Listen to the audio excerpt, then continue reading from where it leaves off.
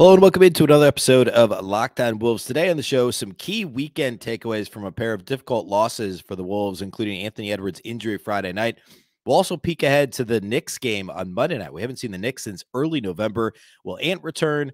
What to expect out of New York and Tom Thibodeau's crew? It's all coming on the show. Welcome in. You are Locked On Wolves. You are Locked On Timberwolves, your daily Minnesota Timberwolves podcast. Part of the Locked On Podcast Network. Your team every day.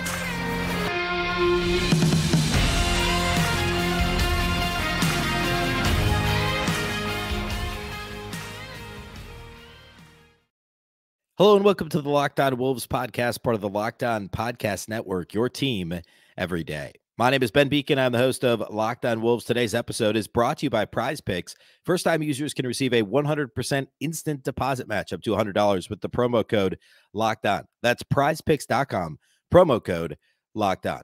Happy Monday, everybody. Hopefully you had a great weekend, and happy Timberwolves game day. The Wolves are in New York to take on the Knicks on Monday night. We'll talk about that at the end of the show. First, though, I want to talk all about key takeaways from the weekend, and I've got several. A big thank you off the top for making Locked On Wolves your first listen every day. Of course, this show is free and available everywhere. That includes YouTube as well as all of your favorite audio platforms. Wherever you listen to podcasts, you can find this show.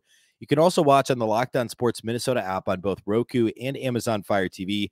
You can follow on Twitter at Locked On T-Wolves and at Beecken with two B's, two E's, C-K-E-N. All right, so the Wolves had a pair of losses this weekend. Of course, the Friday night loss was the more difficult of the two at the Bulls in that it was a double overtime loss. Anthony Edwards gets hurt in the first quarter. So still a very winnable game for the Wolves down the stretch. And then Saturday, the Wolves are actually competitive against the Toronto Raptors. Obviously sans Ant, sans Karl-Anthony Towns, long injury list on Saturday. The Wolves are competitive leading towards the end of the third quarter and then ultimately lose by 15. So I want to do kind of overarching key takeaways. And there's a couple that I'm going to key in on more on one game versus the other. But let's do that instead of, I don't want to do a full Saturday post-game pod. I didn't do a full post-game pod for either one of those games. We did the live postcast on Friday. So I do want to just kind of hit some high points and low points, I guess, from the weekend. So looking back to Friday, in that game, the Anthony Edwards injury is, of course, the headline, the depressing headline, the low light from the game on Friday, right? But even without Ant, the Wolves actually played pretty well, except for late game execution. Which, I mean, that's oversimplifying things a little, but late game execution was the biggest issue. And Marty and I broke this down entirely on the live postcast. If you want to relive that, it's the last audio. If you're listening on an audio platform, it's the last episode in your feed, or the videos over at Locked On Sports Minnesota on YouTube. But we talked about end of regulation. The Wolves are up a couple points. They have the ball. Gobert misses a pair of free throws. Then the Bulls get an 8-second violation. The Wolves get the ball again up to with 46 seconds left. They get a really tough end of shot clock three for Mike Conley that misses. And then after the Bulls tie the game, the Wolves call a timeout. They don't even get a shot off in, 20.1 seconds on the clock at the end of the game Friday. Kyle Anderson ends up double dribbling before he would have not gotten a shot off anyway, but they call the double dribble with fractions of a second left on the clock. The Wolves don't get a shot off. At the end of the first overtime, they do get a shot off, a McDaniels attempt, but that's only after having the ball in their hands with 20 seconds left. Taurean Prince turns it over in transition going the other way when all they needed to do is avoid a turnover. Right? Make the Bulls foul you. The Wolves turn it over. It ends up going to a second overtime. And then with about a minute and a half left, the Bulls kind of pull away from Minnesota. So late game execution is an issue on Friday night. And it's something that, frankly, it's been an issue kind of on and off all season. Turns out having isolation guys like Ant and even D'Angelo Russell who could get a shot off at any point, that a lot of times helps in crunch time. A coach could call a good play, but it's harder to execute. We've seen the Wolves defensively in crunch time be fantastic, which, of course, this all just kind of fits, and this has always been my theory on crunch time.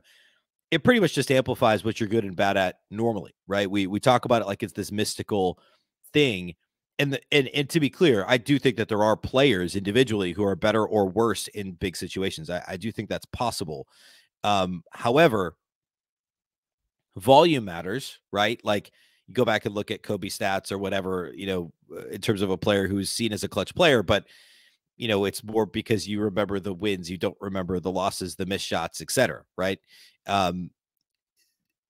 In terms of the team, the Wolves have been a better defensive team than offensive team. So of course they're going to be better defensively in crunch time than offensively, and we saw that. But like, for instance, the end of the first overtime on Friday, Naz Reid blocks Zach LaVine at the rim. The Wolves have the ball with 20 seconds left, up 2, and then Prince turns it over, and the Bulls score in transition on the way back, which is a fitting end to, I mean, it wasn't the end to the game, but that's kind of the Wolves season in a nutshell, right? You have a great defensive possession. You turn it over in transition on a sloppy play offensively. You give up a bucket in transition going the other way, and you ultimately lose that game. It's kind of a microcosm of some of the Wolves' biggest issues this season. You throw an offensive rebound in there, I guess, for the opponent, and that would kind of be the all of it, right? The Mount Rushmore of Timberwolves issues this year, if you will. Also on Friday, Rudy Gobert was fantastic. I mean, he was a little bit of foul trouble, really good. Jaden McDaniels, awesome at the end of the game. I mean, he stepped up big. It took him a minute to kind of get his sea legs, I think, after Ant got hurt. He got more involved as the game went on. What did he finish with on Friday? I've got it right here. He finished with 25 points on 7 of 15 shooting, 4 made threes, 6 rebounds, 4 assists. McDaniels did on Friday. He was fantastic in that game. And I want to talk a lot more about McDaniels here in just a minute. Mike Conley was really good, especially early in that game. Kyle Anderson on Friday night had a triple-double. They had guys step up against a decent Bulls team, a full-strength Bulls team. I mean, Chicago was 6 games under 500 coming into that game, but we can all agree that they've underachieved in a big way this year. But the Wolves handled a full-strength Bulls team minus Anthony Edwards for the vast majority of that game extremely well on Friday night. The biggest negative takeaway, points in the paint, they were a minus 10, which is, you can't let that happen. And especially, I mean, Gobert was healthy. I know that, like, we're still talking about a relatively undersized Wolves team with no Karl-Anthony Towns, right?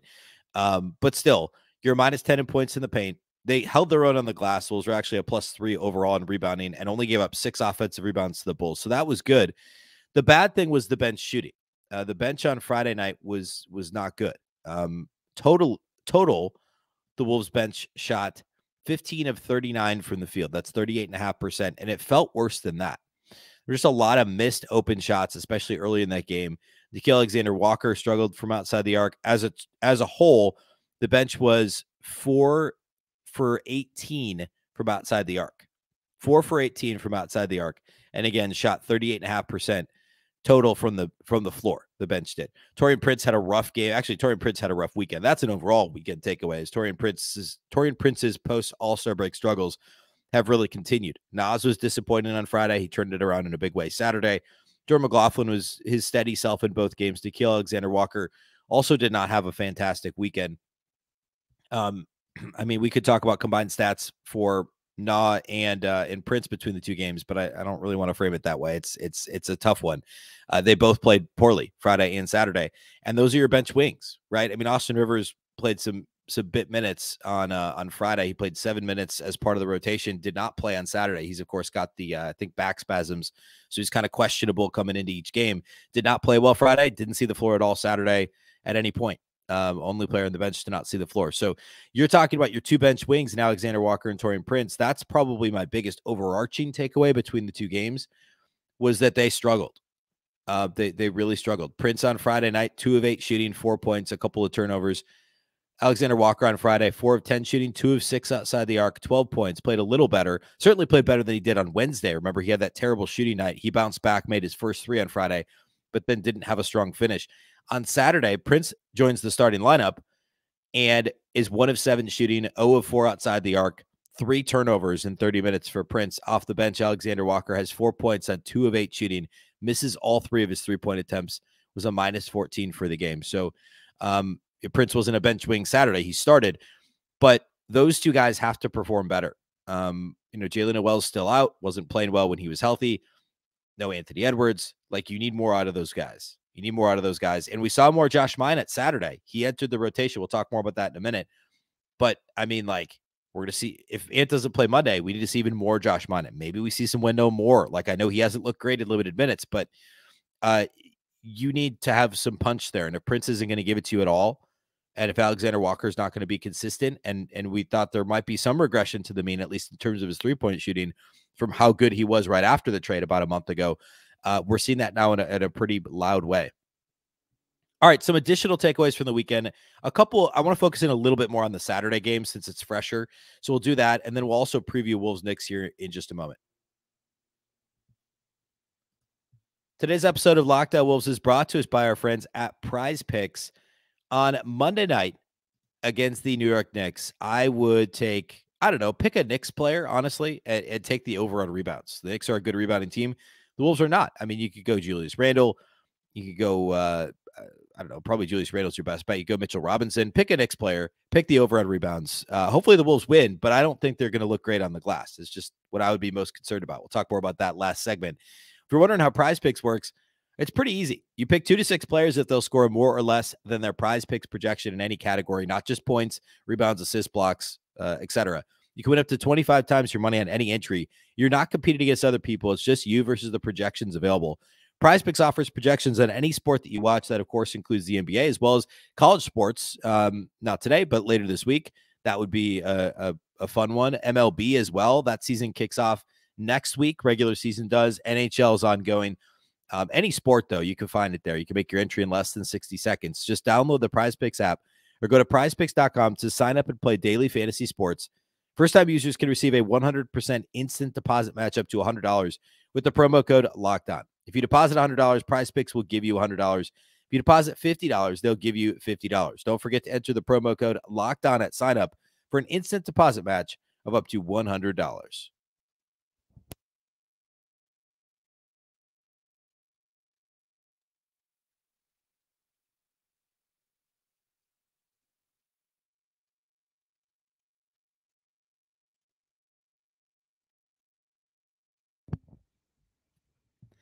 All right, a couple key takeaways from Saturday's game against the Raptors.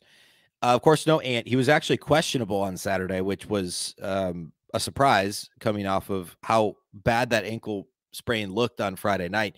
By the way, he's also questionable for Monday's game against the Knicks. On Saturday, I actually thought the Wolves played fairly well up until late in the third quarter, and things really fell apart quickly. They really snowballed. The Wolves competed. They were in a good spot. They were actually up 3 points with less than 4 minutes to play in the third quarter. Turnovers, etc., were kind of the story at the end of the third. The offense on Saturday, predictably, with no Anthony Edwards, and of course still no Karl-Anthony Towns, had no flow. We're talking about, like, I don't know. The Raptors did a good job of early in the game kind of throwing a wrench in things by mixing in some zone. And the Wolves, I think the easiest way to say it is the Wolves just didn't have the dynamic ball handlers / guys willing and able to drive seams in the defense, which is huge when you're playing a zone. Like, everybody talks about, you need to make open jumpers, you need to make threes when the opponent's playing the zone. That's 100% true, but you also have to be comfortable driving seams. And then, also you need to have cutters, right? Like, just general movement, whether it's ball movement, player movement. That's how you beat a zone. You have to have guys, again, willing and able to drive seams, willing and able to take and make threes. The Wolves didn't have either. I mean, nobody was really attacking off the dribble. We saw early in the game, Nas was, so, I don't want to pretend like he wasn't. Nas was. Jordan McLaughlin had some good minutes in this game. Jaden McDaniels had a couple of big moments. But if Ant doesn't play Monday, the Wolves have to get Jaden McDaniels involved more. In fact, if you go back and watch, this is probably my biggest takeaway from Saturday. So I just watched McDaniels. I watched back McDaniels makes from Saturday. I should probably watch all of his attempts. And actually, you just watch the whole game. The Wolves on the offensive end of the floor in the first quarter, McDaniels didn't really do much for the first 5 minutes. He wasn't super involved. And then they ran a couple of dribble handoffs, one from opposite. What am I trying to say? From opposite sides of the floor. So him coming from the right side and him coming from the left side. First, he came from the right side, took the dribble handoff from Rudy Gobert, and drives baseline on the left side of the floor, makes a tough basket. A couple possessions later, I think it was, he comes from the opposite side of the floor and gets that poster dunk, just a massive dunk. I think it might have been over Scotty Barnes. I can't remember who he was over, on the right side of the rim, after coming from the left side of the floor, taking the handoff, darting to the rim, and dunking. The Wolves need to do more of that with Jaden McDaniels, more dribble handoffs. And I screamed this at the top of my lungs last year about Ant, that I wanted Ant in dribble handoff situations. I know it's effectively a pick and roll, but it's a little different, right? If you're playing the angles correctly, you come off those dribble handoffs and you could go straight to the rim. It's essentially just you're diving at the rim. Your angle is much more aggressive. In pick and roll, there's more time to be decisive, and by that I mean indecisive. And Ant has gotten much better, so it's less important, I think, now with Ant. McDaniels hasn't operated a ton. Like, he's operated a little in pick and roll, right? But it's always been Ant or D'Angelo Russell or even Karl-Anthony Towns or Jalen Noel. It's other guys that are the ones operating. McDaniels was the fifth option each of the last couple of years, and for the first part of this season too, when D'Lo was on the team and Cat was healthy, McDaniels was option number 5 in the offense. He wasn't being asked to operate pick and roll. Dribble handoffs are similar, but usually the action there is get to the rim, take the handoff and get to the rim, or take the handoff and take a tough pull up 3, right? If you're D'Lo or Ant, probably less so if you're McDaniels, although I know that the shooting numbers have been really, especially the last couple of days, 4 threes made Friday, 4 threes made Saturday. But with McDaniels, just go to the rim. So we see him get that massive dunk. He doesn't make any more shots off of dribble handoffs the rest of the game. And again, I have to go back and watch and see the frequency with which the Wolves ran that. But those 2 plays in the first quarter were both so dynamic, and the Wolves got exactly what they wanted. For McDaniels to only have 18 points on 14 shots and still be 4 of 6 on 3-pointers, that means he was 2 of 8 on 2-point attempts, only attempted 2 free throws.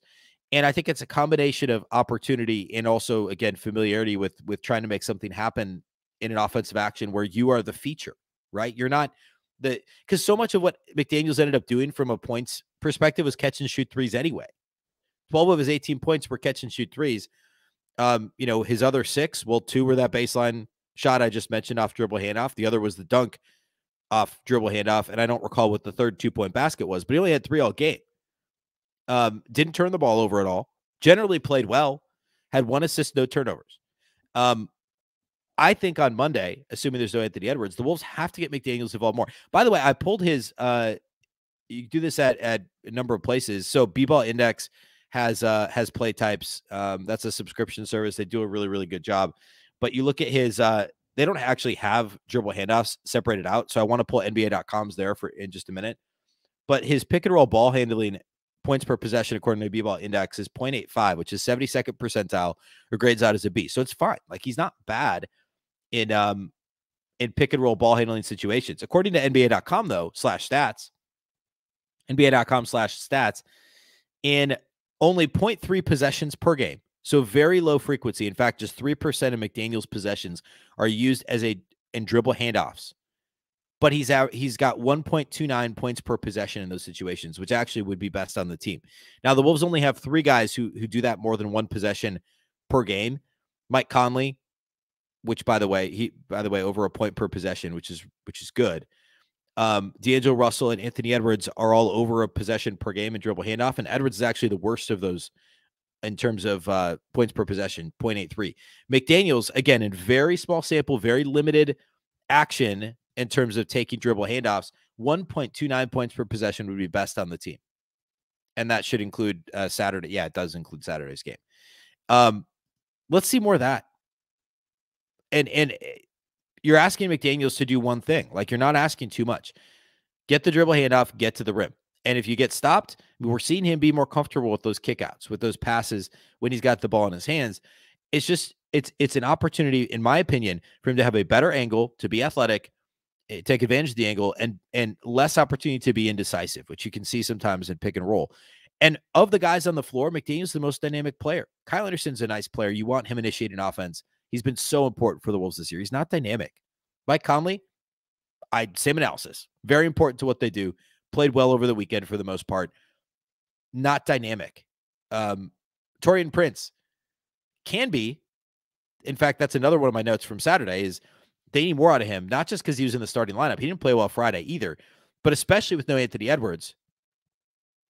I mean, he's got to be more aggressive. He's got to be more effective. He's got to make open shots. He, in theory, can create off the dribble for himself and others. We've seen Prince do that in the past. He was asked to do it as part of the bench unit some last year, earlier this season. He did not play well. That leaves Jaden McDaniels and Rudy Gobert. Gobert needs somebody else to get him involved. He's not going to do it on his own. And he was okay. He played really well Friday. He was okay on Saturday against a really tough Raptors front line. McDaniels has to be the guy. Like, unless you're going to rely entirely on Naz Reid off the bench in limited minutes because he's playing behind Gobert, or you're going to rely on Nickeil Alexander-Walker. I mean, like, Josh Minot's not initiating his own offense at this stage. It's got to be McDaniels, and it's got to be dribble handoffs. It's got to be, yes, pick and rolls. It's just got to be finding those opportunities and run a couple. I would say the first couple of possessions, run some plays to get him some open threes. He's such a good open three-point shooter right now. He made 4 threes on Friday. What was he? 4 of 9, 4 of 6 on Saturday. For the season, I lost it. I was going to say for the season, he's got to be over 40% at this point. McDaniels has to be from outside the arc. 39.2% for the season from 3. McDaniels is a good open 3-point shooter, catch and shoot shooter. Run a couple plays for him early in the game. Get McDaniels some catch and shoot opportunities. Get him feeling confident, and then run some of those dribble handoffs. By the way, catch and shoot threes this year, 38.4%, 68th percentile, which is a B league wide. So he's good, right? He's openness rating, 81%, 81st percentile. And openness rating on B-ball index is just a value, a Z-score value for the estimate of how open their average three-point attempts are. That's an A-. McDaniels is shooting open threes. It's part of the reason his percentage is so high. Get him some open looks. And of course, I understand that Anthony Edwards creates a lot of those, but go back and watch McDaniels' three-point attempts Saturday. They're all pretty open. Get him some open looks early in the game, and then allow him to create off dribble handoffs and even in pick and roll to initiate some Wolves offense, because that's the only shot, frankly, you have against a solid defensive team and a really good offensive team against the Knicks on Monday night. All right, speaking of the Knicks, I want to preview what they've been up to, what Tibbs and crew have been doing. So I want to preview that matchup here next. Today's episode of Locked On Wolves is brought to us by our friends at Nissan. Nissan's most electric player of the week is brought to you by the all-new all-electric 2023 Nissan Ariya. I know I just said Kyle Anderson's not dynamic, but he's the electric player of the week. He's got to be. He had a pair of triple doubles for the Wolves going back to last Monday. So we'll call it eight-ish days. Kyle Anderson over the last week, 13 points, 9 assists, 8.5 rebounds per game. So pretty close to averaging a triple double. He only had, what did he have? 5 assists against the Raptors. So that kind of suppressed that a little bit. But again, 13, 9, and we'll round up 13, 9, and 9 for Kyle Anderson over the last week, shooting just under 46% from the field. The Nissan Ariya is electric. It's brilliantly fierce. It's fiercely elegant. A lot of times I've been able to say Ant is all those things.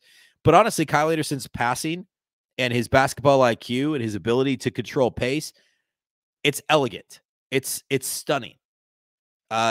It's just incredible. Kyle Anderson has been really important to the Wolves last week.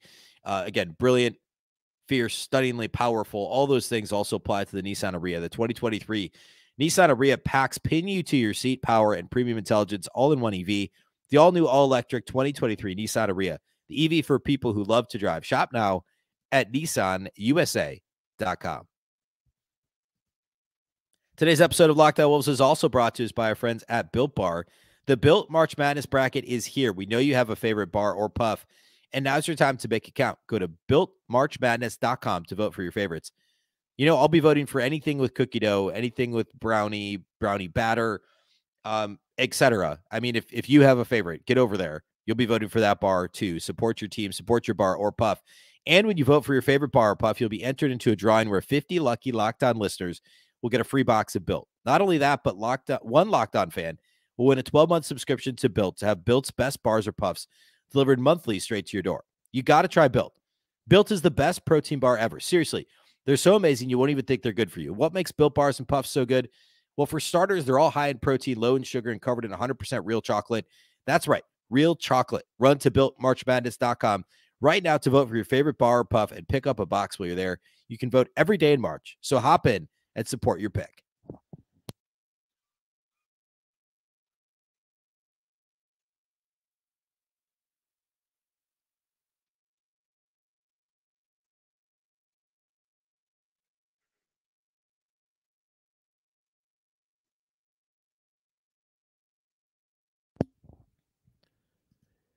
All right, breaking down Wolves-Knicks on Monday night.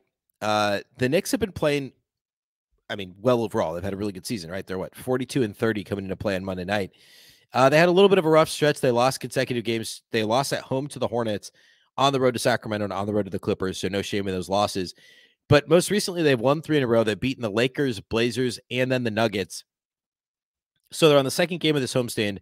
And also prior to that 3-game losing streak, by the way, the Knicks had a 9-game winning streak, which was mostly against the Eastern Conference. They mixed in some wins there against good teams, though. I mean, the Nets are still playing well. They beat the Celtics during that win streak.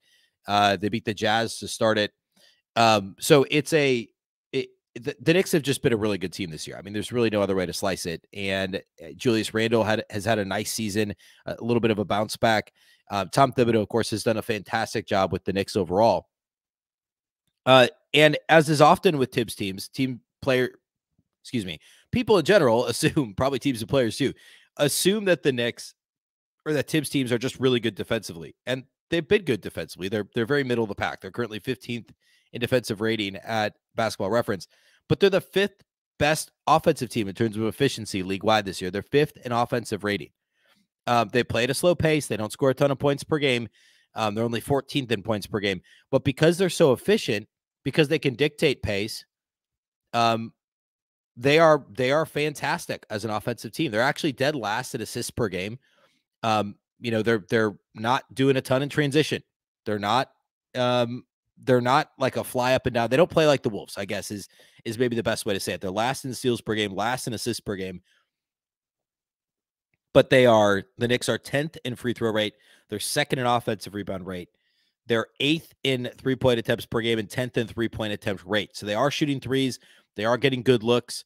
They are getting to the free throw line. They're effective on the glass. This is just a solid Knicks team. And of course, Julius Randle has been a big part of that. Jalen Brunson, of course, the free agent acquisition there in New York. Mitchell Robinson's a really, really good player and is finally healthy. This could be a tough game for the Wolves. The last time the Wolves and Knicks played each other was way back in November. This was actually game 11 of the season for the Wolves. So they were still healthy at the time and nothing went to plan. Like it's a weird box score. If you go back and look at it. Cat had 25, 13, and 7 and shot 9 of 12 from the floor. I don't know why he only got 12 shot attempts, but he was really good. Nobody else really played well. D'Lo had 14 on 12 shots. Anthony Edwards only had 16 on 14 shots. Jaden McDaniels fouled out in 17 minutes in that game. Now, knock on wood, it's been a while since we've seen those foul troubles to that extent crop up for McDaniels. Remember, this was like early in the season, McDaniels had these games like that Thunder game where he looked like he was an all-star against OKC. There were a couple of those mixed in with these foul out in less than 20-minute games. This was a foul out in less than 20-minute game for Jaden McDaniels. 0 of 2 outside the arc, 6 points on 6 shots, fouls out in 17 minutes. The bench was nondescript for the Wolves. Nas had a nice game. That was kind of it. Austin Rivers had 9 points. Jalen Noel had 8 in 11 minutes. It was a minus 19 in those 11 minutes. This was just a bad game for the Wolves. They got down 9 at the end of the first quarter. They were a minus 15 in the second quarter. So they were down 24 points at halftime, ended up losing by 13 in this one at home against the Knicks.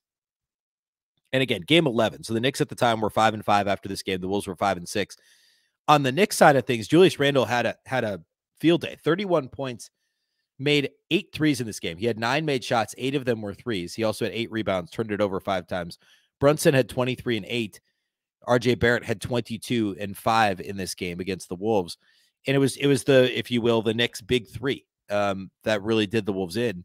And that's obviously who you got to look out for. One of the Ant is listed as questionable, but if he doesn't play, something I didn't talk about related to Saturday and also Friday, missing Ant's defense. Like the obvious one is the offense, because there just isn't much dynamic individual go get me a bucket type talent, the ability to initiate offense dynamically, right? With no Ant, you're just missing that. You're also missing a really good perimeter defender, a really, really good perimeter defender. Now it's just McDaniels. Like, who else are you relying on? It's Nickeil Alexander-Walker. It's Josh Minott. Like, those are the other Austin Rivers. If he can play and you want him to guard put him out there against a ball handler, like, who's going to slow down? You're going to have, like, what are you going to do with McDaniels? How are you going to pick your spots? Mike Conley's going to have to try and guard Jalen Brunson. I think you're going to see Alexander Walker do a lot of that. Taurean Prince in theory, but he's struggled on both ends of the floor. So you're going to be relying on those guys, right? It's Conley, it's Nickeil Alexander Walker, it's Taurean Prince, it's obviously McDaniels. McDaniels can't get into foul trouble in this game. But you also have to deal with Randall, Brunson, and RJ Barrett. Like that's 3 guys you have to deal with. And last time out for the Knicks, Brunson against the Nuggets, this was a 6-point win over Denver. I mean, Denver's the best team in the West, right? Brunson had 24 and 5. RJ Barrett had 21 points. Julius Randle had only 20 and 7 and wasn't super efficient. But like those are the guys you're going to have to deal with. And the Wolves just don't have enough players defensively. My biggest concern besides McDaniels foul trouble and a lack of perimeter defense would be rebounding. The Knicks are the number 2 offensive rebounding team in the league by percentage. The Timberwolves continue to be bad. They're up to 27th in defensive rebound rate. They were 28th for a really long time. But still, they only grab 74% of available defensive rebounds. The Knicks grab 28% of offensive rebounds chances. That's a really bad combination.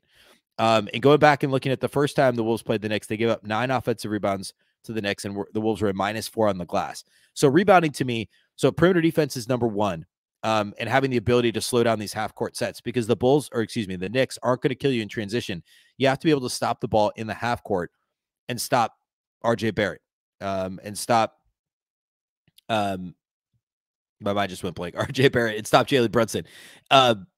That's the most important thing. Number 2 would be rebounding the basketball, defensive rebounding specifically. The Knicks are also good on the defensive glass, by the way, but you're more concerned about those second chance opportunities. If you get the initial stop, the Knicks are going to wear you down on the offensive glass. And that, to me, I'm afraid we're going to look up. We're going to see Mitchell Robinson with 6 offensive rebounds, Julius Randle with 4 offensive rebounds, and the Knicks with, as a team, like 12, 14 offensive rebounds. That's my fear for this game. So that and perimeter defense are the 2 biggest keys for me. And if the Wolves can speed up the pace, the more possessions, the better against a team like the Knicks, because the Knicks have a really efficient offense. The Wolves won't. If Anthony Edwards does not play, the Wolves will not have an efficient offense, and they need to find a way to score in some way, shape, or form in this game. All right.